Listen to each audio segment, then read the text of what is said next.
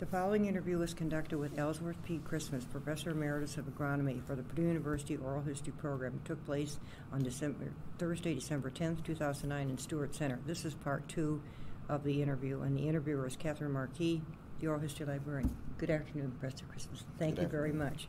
We'll start with the Purdue Brazil project, which you were head of party for, chief of party for some time. Well, I was invited to go to Brazil in 1969, and shortly after the first year. Can't give you the exact time, but sometime after the first year of '69,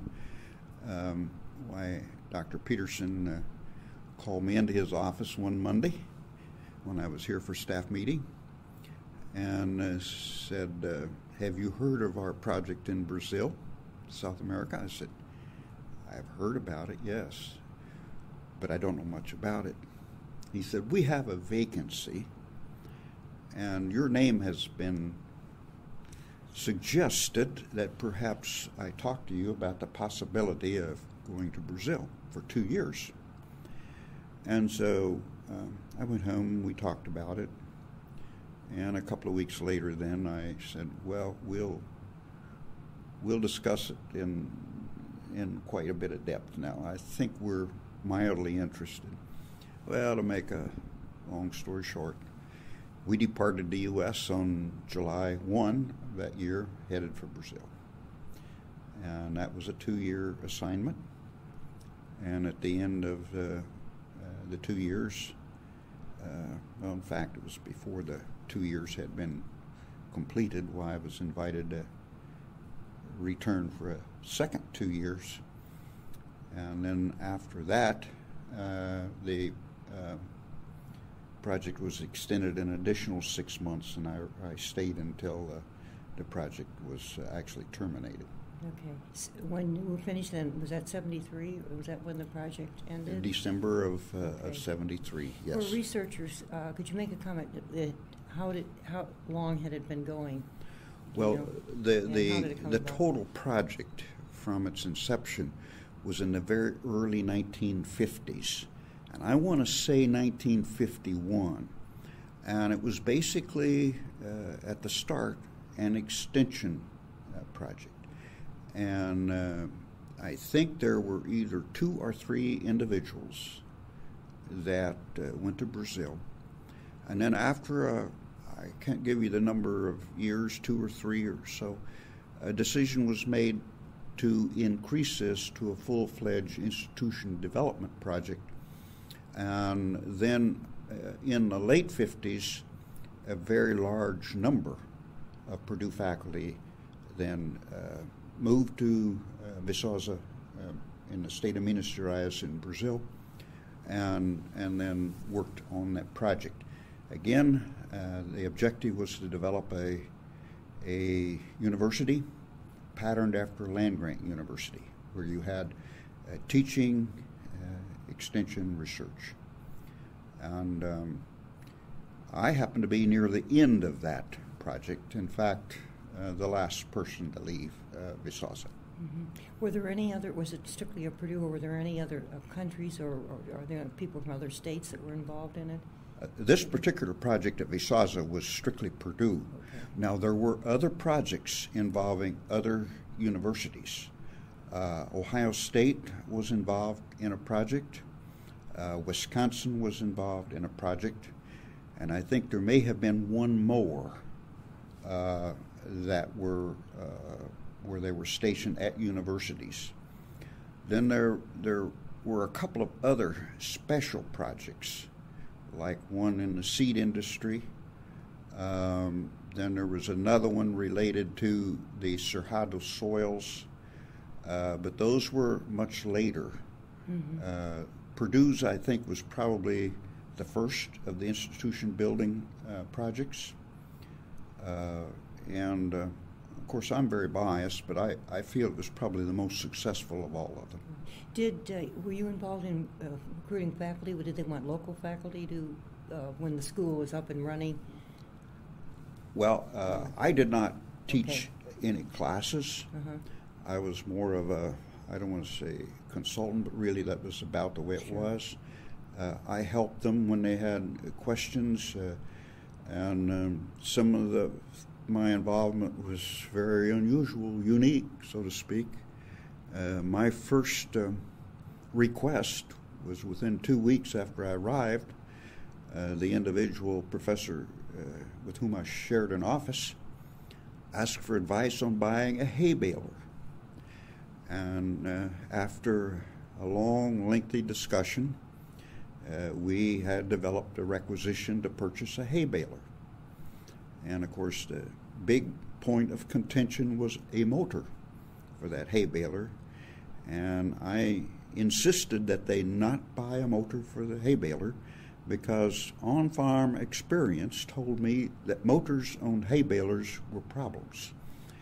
So we they purchased the hay baler, and then in January, and I'd only been there 6 months, so my Portuguese was not good at all. The language of conversation would it be English and Portuguese, or primarily?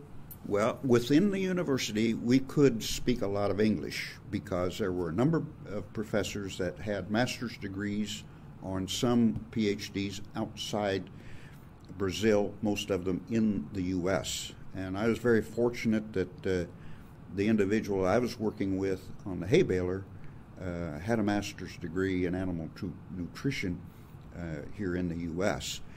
But once you left the campus, then you would have to depend quite heavily on Portuguese. And of course, not having studied Portuguese, I knew very little.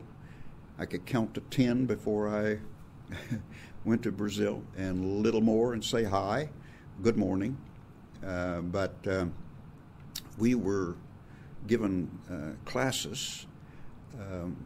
In fact, the first, I think it was 2 or 3 months, I think it was 3 months I was there, we took a full half-day tutoring classes. And then the next 3-4 months, then it was 2 hours. And I think it went on for 2 hours then for the next 6 months. So after about a full year, then I was on my own, so to speak, but I really knew very little Portuguese, but I guess I'm fortunate because I've been able to retain a lot. Today my vocabulary is a little on the short side because of new technologies, and there's a new vocabulary, and I did not learn that vocabulary because the technologies didn't exist at that time. But I get along, and in fact, this past year, I hosted 6 groups of Brazilian farmers here at the Agronomy Research Center. Oh, good. So, were you able to come back to the States during those 2-year segments that you had?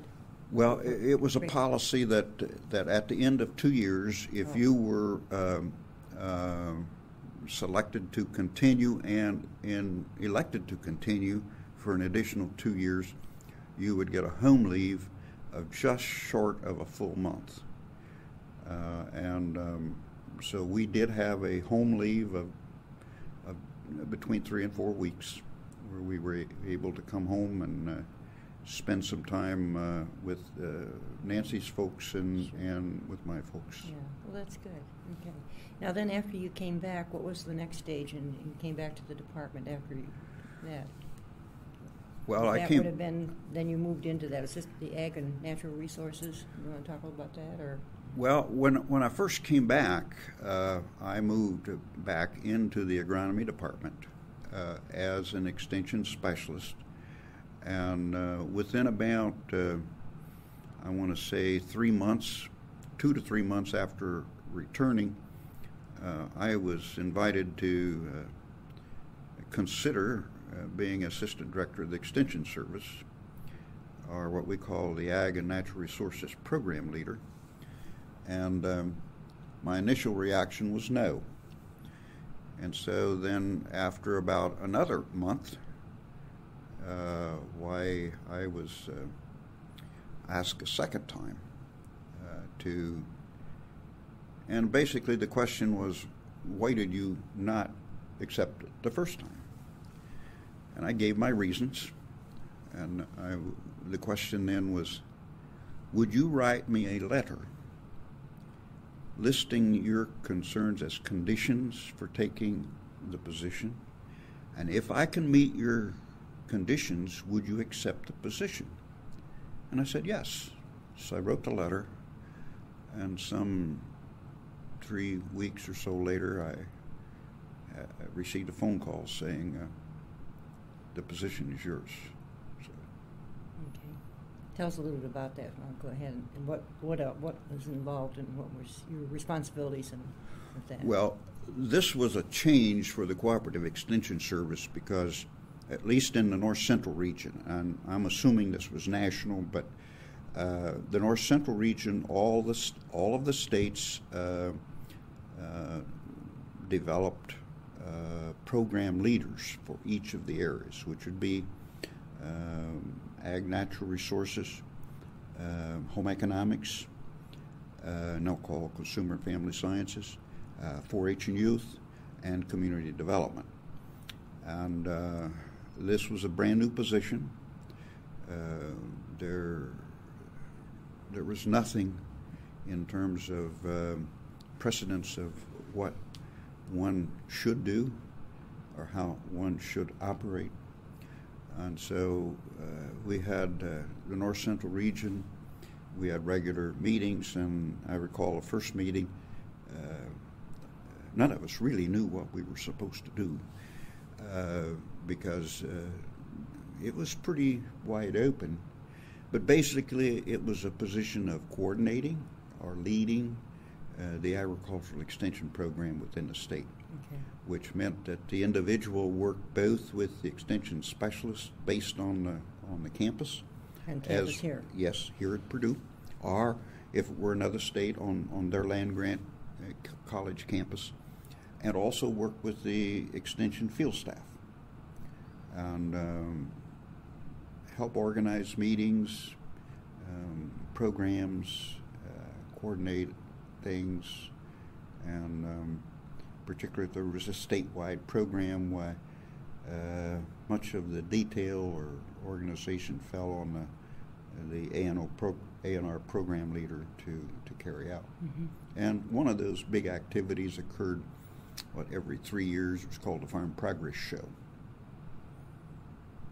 That still goes on, doesn't it? Or they've changed?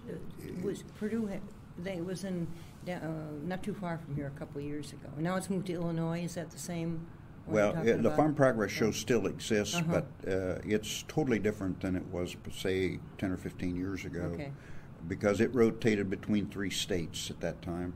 And now they have a semi-permanent location in Illinois, and Indiana and Illinois work together in terms of the Extension Service and their assistance with the show. So it's not quite the same as it was before, because the Indiana Cooperative Extension Service does not have full responsibility. But then we share that responsibility with Illinois. Okay, and they have a special site there now, a permanent location? Yes, it's a semi-permanent location, yes. Mm-hmm. Mm-hmm. Okay. As it is in Iowa. Okay. They selected the Iowa site first, and I think they held it there either 2 or 3 cycles, and then they organized a similar arrangement in western Illinois to serve both Indiana and Illinois. Right. Okay. All right. For leadership, did you had training sessions? Did you work with them, and in addition to programming? Yes, I was responsible for organizing in-service training for the agricultural field staff, and in the early years, those were usually 3-day training sessions, and we divided them into basically 4 program areas. We would offer a 3-day training session in animal science, one in crop production, one in farm management and marketing, and another in horticulture. The horticulture was usually a smaller one because at that time we only had 5 extension field staff in horticulture, but we had other field staff that were in counties with horticultural production that would attend. So usually those training sessions were relatively small, whereas the others would normally have anywhere from 35 to 50 of the field staff. Okay. We have 92 counties, and so we have 92 A&R educators, and and at that time we actually sort of divided them a little bit from the standpoint that about a third of them were well trained in farm management, about a third in crop production, about a third in animal science, animal production. And that was just sort of a natural break. And it was nice when you had a 3-county cluster where one county person would be very knowledgeable in animal production, another in crop production, another in farm management market. That permitted them to do a rather effective job of organizing meetings and conducting educational programs within a 3-county arrangement. It didn't work well all across the state merely because your distribution of trained staff wasn't the same across all the state. You tried to have the courses in their location. Yes. Where they're located. Did you have some on campus here as well? Or well, the extension specialists are housed within the academic departments here on the campus, and I really worked with them primarily in terms of certain statewide meetings, but more in terms of assistance to the field staff. Which they had a lot of contact with. Yes. Liaison with. Okay, that's good. And then you were going to make just a comment about your research and some in line with this a little bit. Well, I served 15 years as the assistant director of Extension here in Indiana, and then had the opportunity to move back to my home department of agronomy as Marvin Swearingen retired, and he was a state soybean extension specialist, and so then I became the state soybean extension specialist in 1989. Mm-hmm. And my appointment was 85% extension and 15% research, and my field research was primarily related to problem solving, problems that I would observe in the field during the summer months as I traveled the state doing troubleshooting of problem fields, or problems that producers would call to my attention. And so those were the things that I tried to work on. Mm-hmm. And one of the big problems early, not a problem necessarily, but there was a push to plant soybeans early. And so I conducted a rather extensive study around the state with over a period of 5 or 6 years, where we planted starting in late March all the way through to late June or early July, depending on whether you were north or south. And then to actually see what is the ideal date of planting in the various parts of the state, and what happens if you do plant early. I mean, very early, like first part of April. Well, the data turned out to be that the dates we had been suggesting as ideal for planting soybeans were the dates that were ideal. And actually, it did not matter whether you were in southern Indiana or northern Indiana. That magical date was the same. And if we stop and think about it, nothing unusual about that, because soybeans flower based on day length. And the longest day or the shortest night, whichever way you want to look at it, occurs the same day in southern Indiana as in northern Indiana. And the fact that we grow different maturity groups because of the difference in length of growing season, they all react the same. So the magical date is the same, whether in southern Indiana or northern Indiana, but the maturity group is different. That's interesting. Did it any impact on the daylight saving? Did that make any difference at all? It doesn't affect No. the farm? Doesn't? No. Okay. No. Some people were always more comfortable with the standard, and being raised in Ohio, we always had daylight saving. Yeah. Well, it really has no impact. Uh-huh. It's just, in fact, most of us work according to the sun when it comes to agricultural work or field work, and what the clock says doesn't have a great impact on us. Very good point. Good point. Any committees? Did you serve on any university or the department school committees? Would you like to comment on? Not too many. Uh-huh. No, I can't. I did serve on a couple, and I can't even remember now what they were. But of course, you're always involved in departmental committees and departmental assignments, and I had my share of those. Sure. And one of them probably that required a lot of time and effort was chairing the large field day at the agronomy center.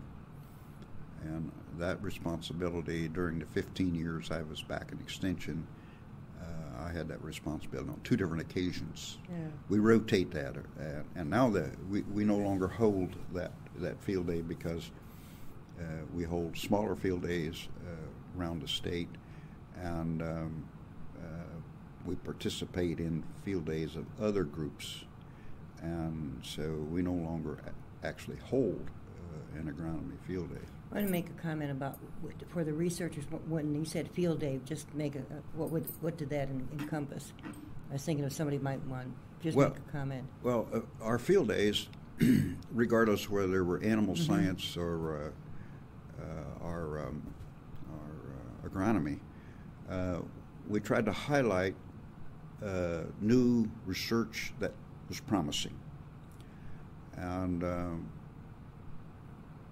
that was, I would say, would be the number one thing. And then other issues, what were the problems last year or the year before that may be a problem in the future, and discuss those. That was particularly relevant to disease and insect issues, I would imagine, in crop production. But in terms of management, it was usually looking to what are we experimenting with, what are we studying, what may have some potential in the future. Mm-hmm. Who were the audience? Who was the attendees? Well, in the early years, it was primarily producers, farmers, and they would come normally within a 75-mile radius of Purdue. A few would come a greater distance. They were held at the meetings were held at Purdue? Yes, okay. at the agronomy center. Okay. And in more recent years, there's a high percentage were agribusiness people, fertilizer, ag chem, and seed company reps. Now, there is still a weed day held, which is targeted primarily to that group. Farmers are invited, but it's primarily the agribusiness individuals that come to that field day. Mm-hmm. That's coordinated out of the botany and plant pathology department. Right, I see. Okay, all right. Let's talk a little bit about some of the awards that you have earned. We'll start with the most recent one, the agronomy. Oh. Yeah, let's go with that one. Okay. Tell us how that came about. You received the Agronomy Achievement Award this year. The Agronomic Achievement Award is relatively new. I can't tell you when it was started, but It hasn't been in existence a long period of time, and they select 4 individuals per year and present this award to them for accomplishments in the agronomic area.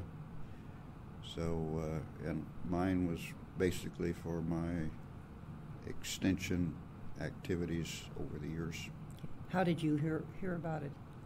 Well, I received a call from Craig Beruti asking me if I planned to be in town for homecoming. And I says, well, as far as I know. And he says, can I count on it? And I said, yes.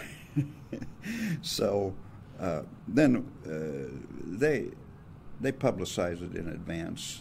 It's not something that's kept secret. So.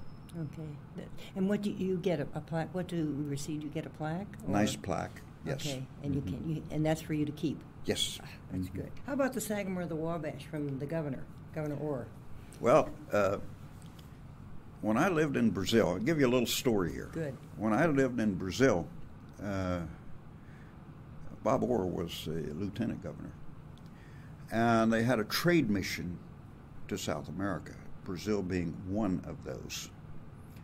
And their airplane ran off of the end of the runway at Santos Dumont Airport into the bay.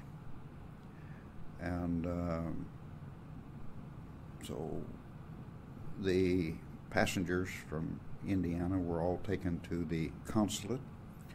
And I personally was in Brasilia that day and flew back to Rio that night because another individual representing actually Purdue on that trip was to visit Viçosa, Purdue project, the following day.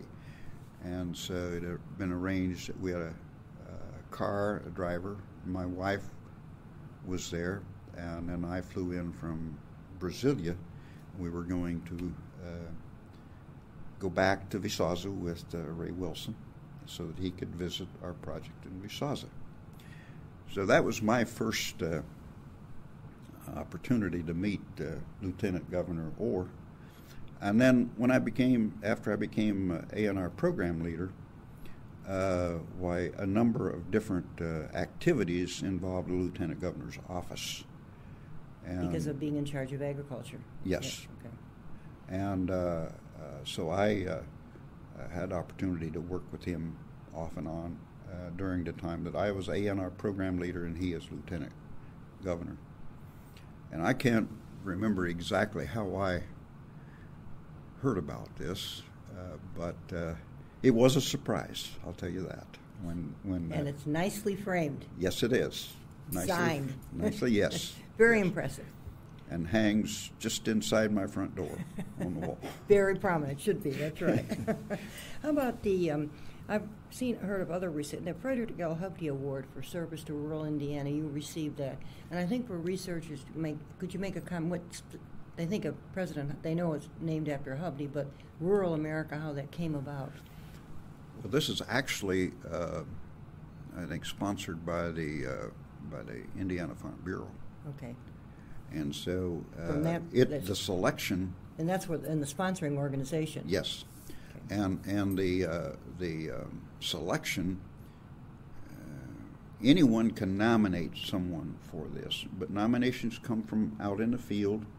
But again, it's Purdue Ags primarily, but consumer and family science also included in this, and so they nominate people, and then there's a selection group or committee involving both someone out of the dean's office or whatever, as well as the Farm Bureau. Did the Farm Bureau, since the sponsor, did they select the name, or how did it come about that they decided, and then they named it after President Hubty? I can't tell you. I don't know that background right. exactly. But it's nice, and it's an annual award. Yes, and I'm not certain. At least in years past, it's been given at the Farm Bureau's annual convention, and which for many years was held in Indianapolis, and now they have decided to rotate it around the state because the state is a long, narrow state. So 2 years ago it was in Evansville. This past year it was in Fort Wayne. Yeah. So, which is a little sidelight there, but the award is something that it's very nice. It's one that one must appreciate because you're nominated by someone or a group or what have you that apparently feels that you've need to be recognized and appreciated adequately. Right, that's very nice. And about that, the master builder of Men, the National Farmhouse. Well, that was a real surprise to me. That is given annually, and it's given normally to 3 or 4 individuals. No, it's not given annually. It's given at the conclave, which is every other year, and 3 to 4 people are selected. And again, it's something where the nomination normally is prepared by either a chapter or an association or a combination of the two. And you don't know it until after you've been selected and receive a letter. You don't know that, at least I did not know. Yeah. Were you ever on the selection committee at all for that award? Yes. You've been involved. You were a member of that when you were at Purdue. Well, after receiving it, okay, then you're on the selection committee for 2 years. Well, that's nice. That makes it nice. Yeah. We've done that for a couple of awards committees here. The recent recipients also help in the selection of the next 1 or 2 years. Then the other one was the education, the Distinguished Education Alumni Career Award. Well, that one was a real surprise too. I did not know I was. I think we had mentioned her. Dean Marilyn Herring was the dean at that time. Yes, yes, she was the dean at that time. I happened to be my neighbor. I don't know if that has anything to do with it or not. She observed you, right? But I think my nomination, since I was undergrad ag ed, I think it came out of ag education, but I'm not real sure. Sure, that's nice. You never know where those come from. That's fine. So, and then the Ag Alumni Association, when you got that distinguished one. Well, that was also a real surprise, and the reason it was such a surprise is that I actually was the chair of the selection committee. For that year? Yes, and I have been now for probably 15 years or more, because the secretary of the board is chair of the committee, and I was chair of the committee, and so I submitted the committee's recommendations to the board at the board meeting, and they accepted it, and so then I wrote the letters to the individuals, and then about 2 weeks later I received a letter. That's very nice. Yeah. How about professional associations? Soil Science and American Society of Agronomy. Well, did you ever have any offices in any of them? Or? No. Okay. Mm-mm. You went to their I did national not. meetings? Yes, of course, being out of the country for a period of time, could not attend or elected not to, and one of my conditions for becoming A&R program leader was that I could continue to participate in my professional societies, and because I thought that was very important. And so, yeah, I'm still a member of all of them. I do not attend the meetings any longer, but I do pay my retiree fee, reduced membership fee as a retiree, and you get the publications and you keep in touch. Not the journals. Oh, okay. I do not take the journals. Okay. Because I really, and if there's something that tweaks my interest, I can always go to the library. Okay. Or go online and print it out, right? Right. Exactly. But I no longer take the journals. I do get the, bi-monthly, quarterly newsletter. You know, speaking of journals, I think that many libraries, certainly even including Purdue, we have a lot of them online, and so, you know, when you're getting ready to retire, you've saved them all, and you don't know what, a lot of places just aren't taking them anymore, you know, so it's, I've shared, other people have shared that with me. What am I going to do with these? Guess you'll have to recycle them. I have 40-some years of crop science, agronomy journal, and soil science stacked in my shop. Right, I know. Talk about family. Make a couple comments, and then your hobbies. Family. Well. Where'd you meet your wife? Oh, you don't want to hear that. That's a long story. Is she from Indiana? Yes. Okay. Well, did you meet her in at I'll school? I'll tell you. Okay. My mother was a 4-H club leader, and Nancy, who is my wife, was a member of the club. But I knew her brother because we were classmates, high school classmates. And so my mother said that she wanted some of us to learn to square dance. And so she took 4 boys and 4 girls that said they were willing to try. And she matched us up by height. And Mother wanted you to learn square dancing, right? yes. But, and so Nancy was the one that was about the right height, my height. So that's how I Well, that's pretty good. started, became acquainted with her. Sure. Because I knew who she was, but Got to know her a little better. yeah. Yeah. And your children, did they come to Purdue? We have 3 boys, Mm-hmm. all 3 Purdue grads. The oldest is an industrial engineer, and he works for a small company in Elk Grove Village, Illinois, named of Helmold, and lives at Woodstock, Illinois, which is northwest of Chicago. Gregory is the middle son. He is a graduate in agricultural engineering and is currently employed with a small craft brewery in the state of Delaware called Dogfish Head. And he's their first engineer. And so I think he's enjoying that work. And the youngest one is Jeffrey. He has both a BS and an MS in mechanical engineering from Purdue. And he is a civilian employee with the Air Force, stationed or out at Albuquerque, New Mexico, at Kirkland Air Force Base. Has he been with them for a while? Yes, he's probably, ever since he received his master's degree, okay. He's been with the Air Force. He was out in California, the big base out in the desert, until they moved his unit to Kirkland, and so he moved with them to Kirkland. He works on relatively, well, let's say, just call it classified. Mm-hmm. But his crew actually develop, assemble, build satellites for the Air Force. Mm-hmm. That's what he does. That's what they do. Right. Does he like New Mexico? Oh yes, loves it. Yeah. Yeah. More so than California, then, huh? Yes. Yes. Mm-hmm. Okay. You mentioned in the part 1 a little about your hobby, the woodworking. Can you make a comment about that?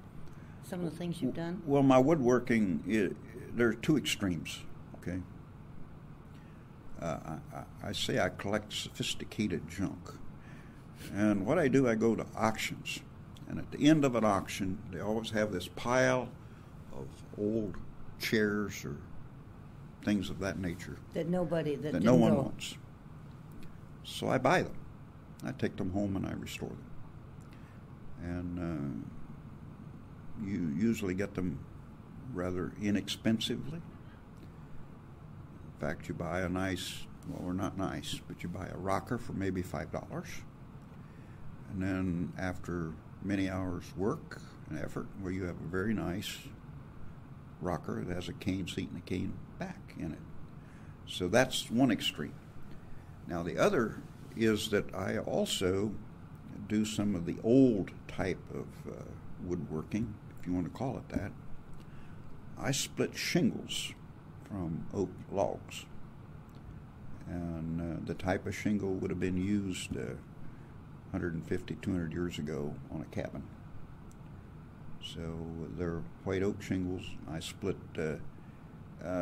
normally only 2-3 places a year, but I split here at Battleground at the show, and then I split shingles at the state fair each year. Okay. I did not split shingles last year because they did not bring a white oak log that was suitable. You can't make shingles out of a log with knots. So the logs last year were not very high quality. Not very good. So, but that's extremes of mine. Then I do other little things too. But then associated very close to this type of thing is that the Purdue Ag Alumni Association has a very extensive collection of old farm implements, most of these horse-drawn. And so I started probably 5 years ago, about the time I retired, with the idea that I would try to restore some of these implements. Pieces of equipment? And so I'm actually working on 4 different pieces right at the current time. And one hopefully will be completed. Just needs to be painted, be completed by the time the Indiana State Fair starts this year.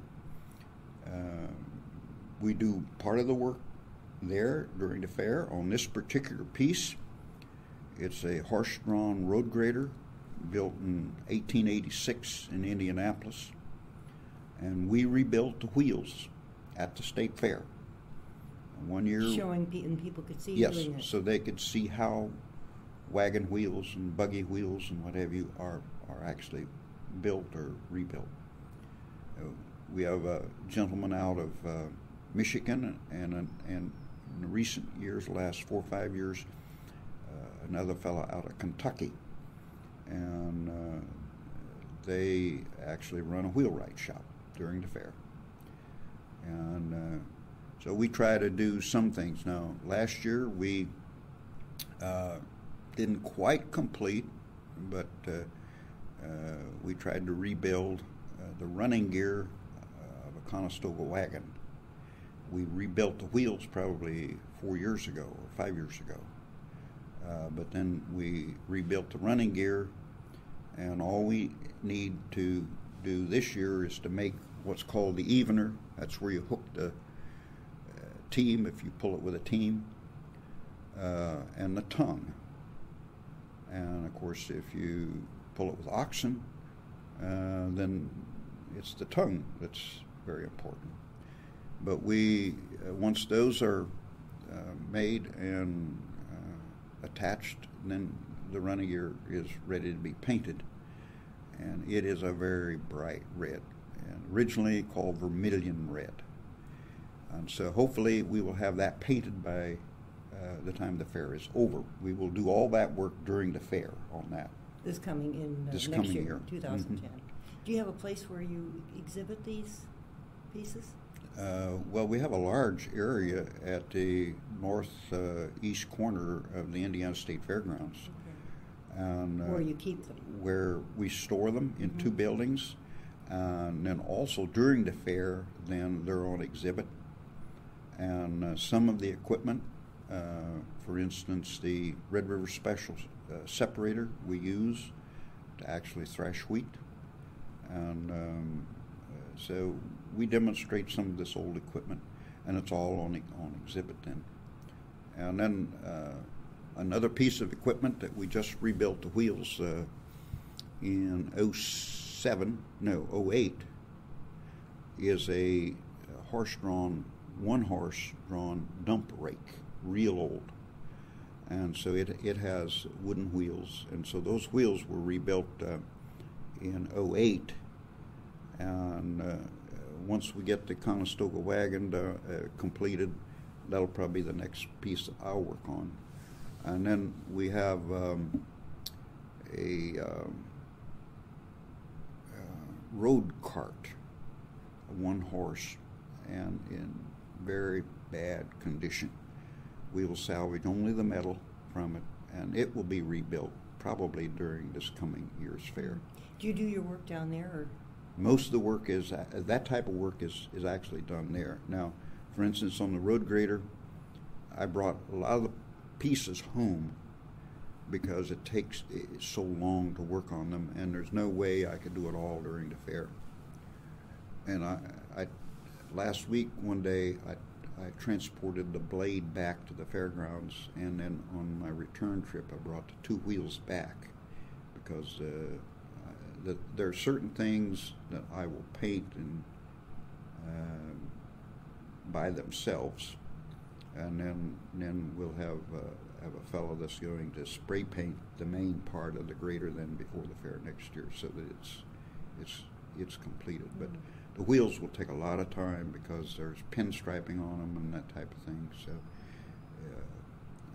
I'm not going to start those till after the first year, but. Oh, that's very nice. That's a nice project. So. Yeah, people will benefit by that.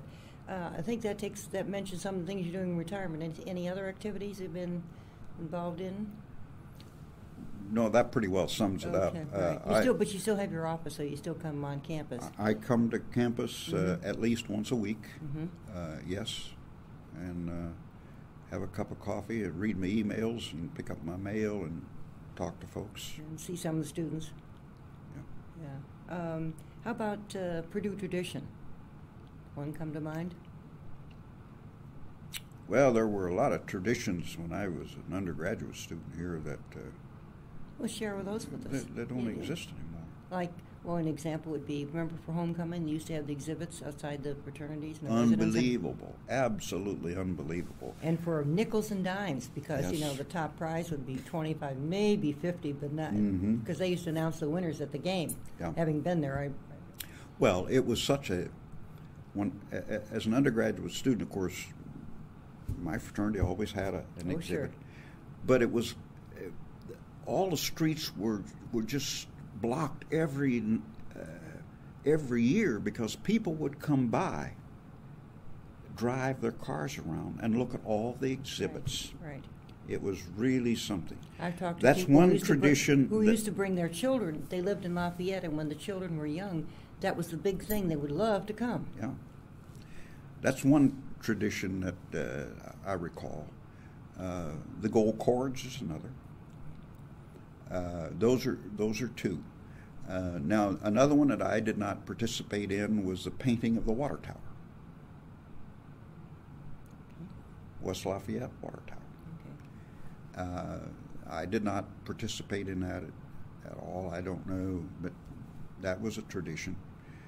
So there were some traditions like that. Right. But the one that I remember more than anything else are the exhibits, homecoming exhibits, and also very creative too. Oh yes, and before each homecoming before each home football game, there was always a pep rally with a parade, and each housing unit had a big sign they carried on their shoulders, and that's another tradition.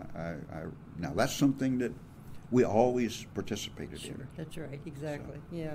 How about an outstanding event? You can have several, or one, or whatever.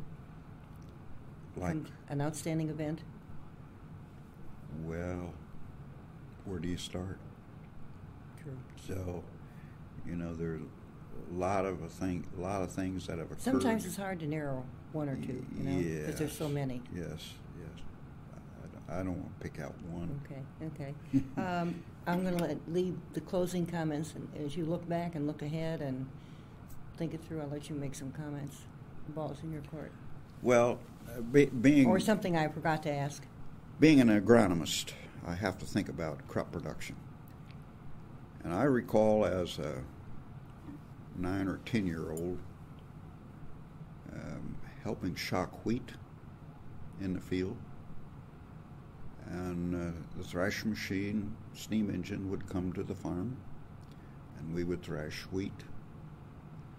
And now you think of, and here you had probably 25 or 30 men with teams of horses or mules and wagons to handle someone's wheat field of 15 or 20 acres.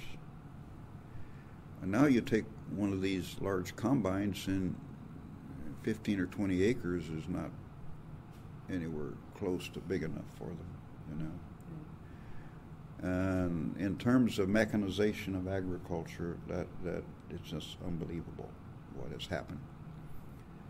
The other thing is the whole area of genetic improvement of crops, because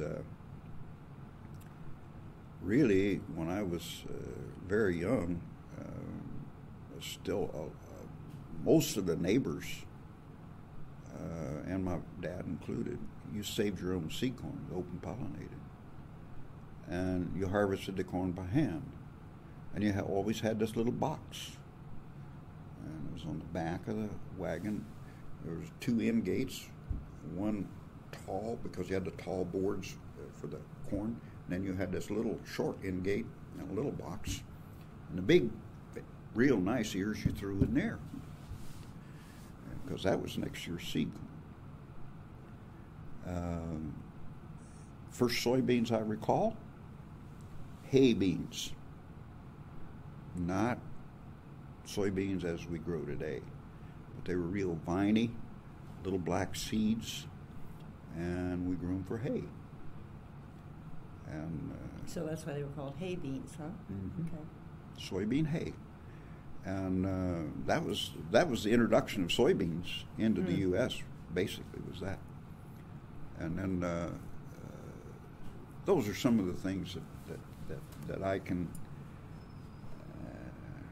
think of that are just unbelievable. And other things are rather subtle, but those things. And then a fairly recent development.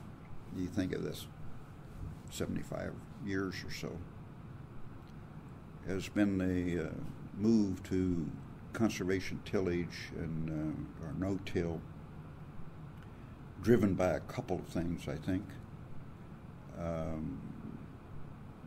Soil erosion or erosion control being one reason, but reduced input costs, fuel costs, machinery costs, probably the number one thing that has driven the move to conservation tillage or no-till, with perhaps the erosion and water quality issues, although we talk about those as being important from an operating farmer's standpoint. They don't want to erode their land away, but yet the number one thing they're looking at is the cost of production. And so if they can produce a crop at a similar yield level with a reduced cost, then they're all for it. What about the family farm? The what? The family farm. The family farm? Well, again, when I was little, no tractors. We used mules. And everything is small farm, and we did all the work with mules. And so I had to learn how. There aren't as many as there were years ago of family farms, or are there? Well, And most that of could vary. no, most of them are family farms, Right. but But the size, acreage. they're much larger, and they're also incorporated for several reasons. Right. Good point. But most farms, at least in Indiana, you can call them corporate farms if you want to, but it's a family corporation, and they're incorporated for various reasons: liability, tax, all kinds of reasons why they would incorporate. And again, part of which is to be able to pass that farm on to the next generation as well. So. Right. It makes it a lot easier, and then keeping it in that way, it's kept in the family. Mm-hmm. So from a little different avenue. Yeah, when I was young, of course, all farms were relatively small. There were very few large farms in Indiana, and there were some. I know a few that were sizable. Yet those farms were very hilly, southern Indiana land, and they were primarily livestock farms, where they would have several hundred acres, but probably half to 2/3 of it would just be pasture land for grazing cattle. Most of the farms around where we live were probably less than 180 acres. I can, just thinking back on it, by the time I graduated from college, the farm size was increasing some. But the big changes have been in more recent years. More recent for me would be 25. Right, and the land prices have increased. Yes, considerably. In fact, I noticed in the paper this week one day where there are 2 parcels of land, and they're talking in terms of $6,000 an acre for the land for sale. That's a lot. Farmland. That's a lot. So, and I own a small farm in southern Indiana, and I bought my farm for $125 an acre. So land prices have changed. Certainly have, considerably. Significantly. Right, yeah. I want to thank you, Dr. Christmas, very much for this interview. I really enjoyed it, and I thank you. Well, you're most welcome. My pleasure. I was going to